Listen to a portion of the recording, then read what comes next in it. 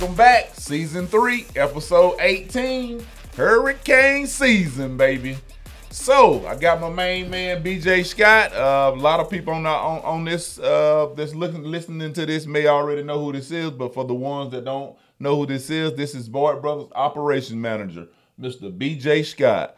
So if you're ever at the terminal and you don't know BJ, make sure you stop in and talk with him. BJ have a lot of trucking knowledge that he like to lay on guys, and depending on what you want and who you want to be at Boyd Brothers, BJ can get you headed in the right direction. So BJ wanted to come on and kind of talk to guys about hurricane season and what should we expect and what should we be doing. And then we'll also get into some safety things that we probably need to talk about with you guys and kind of move forward from there.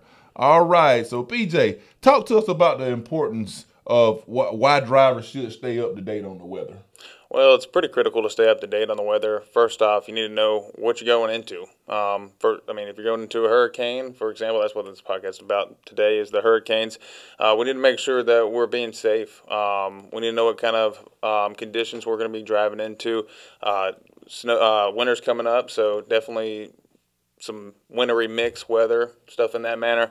We need to make sure that we're driving into some safe facilities and making sure that the roads are clear or whatnot, whatever the deal may be. We just got to make sure that we're looking ahead. It's part of your trip planning, so just looking ahead, making sure that we're staying safe and we know what we're driving into, because at the end of the day, you don't want to be driving into a hurricane, tornado, or any weather mix or anything like that. Awesome. All right, BJ, let's do a little role playing. I'm the driver. I drive for Boyd Brothers. And I'm on Channel 19 and I'm talking to my buddies and they talking about the storms, hurricanes, or winter mix that's going on over the country. And I want to know, as the driver, what should I do, BJ? Well, if it's during business hours, 7 to 5, call their dispatcher. That's the first thing you should do. So the dispatcher can then verify to make sure the customer's open. Either get with one of us in the operations or with the safety department to make sure that, hey, what in this situation, what we should do if they don't know what to do. Or if it's after hours or during the weekend, they need to call driver support. Driver support's going to give some direction, probably call one of us and kind of give some direction. And also looking at their RAN messages. A lot of times safety sends multiple RAN messages about the weather updates, what to do when this occasion happens or whatever could happen. Just main thing is phone calls, communication, and just talking to their fleet manager, driver support, or whoever's in charge at that time. Good deal. Well, I've heard you mention some other departments that you kind of work with to make absolute sure the message is clear throughout the fleet. What do sales and operations do to work together to make absolute sure drivers are safe during the storm? Well, first off, the sales team is going to be verifying that the customers are actually shipping or actually open. So that's what they're going to be doing first of all. And if they're not open or they're not shipping, then we shouldn't be sending a driver down there. Second off, our fleet managers, they're going to be calling these customers to verify that they're going to be open. If they're not going to be open, we're not going to send you in a dangerous weather condition. That's pointless of putting unnecessary risk on you guys.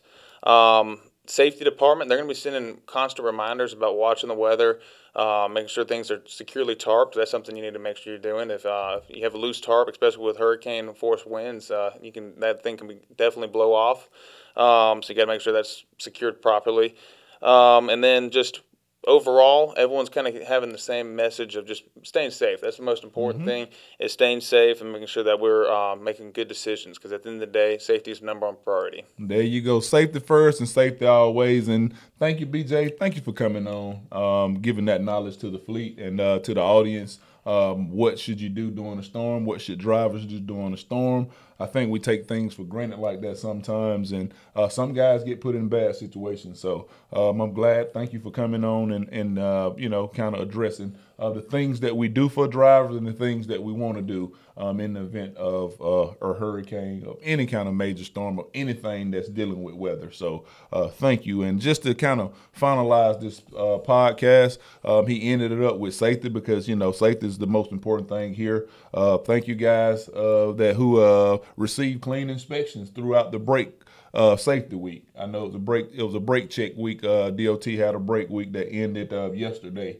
So hopefully everybody that got stopped and got checked, you had at least clean inspection so you can collect yourself that additional $300 because as you know, we pay $300 for clean inspections. Guys, we got Driver Appreciation Week that's approaching, so make absolute sure you're talking to your fleet managers to get yourself through here during that week. We definitely appreciate you guys, and we appreciate what you guys do. So it'll be a lot of prizes, a lot of fun, and we want to just hang out with you guys and show you how much we do appreciate you guys. BJ, you have anything you want to leave the fleet with today? Well, leave the audience with today? Yeah, I had a couple things actually. I forgot to mention.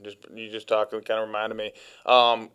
In the event of a hurricane, if we're going into like an aftermath of a hurricane, make sure you're filling your truck up. That's very critical because a lot of these fuel stations could have diluted fuel, or they could be having issues with the fueling station not being open.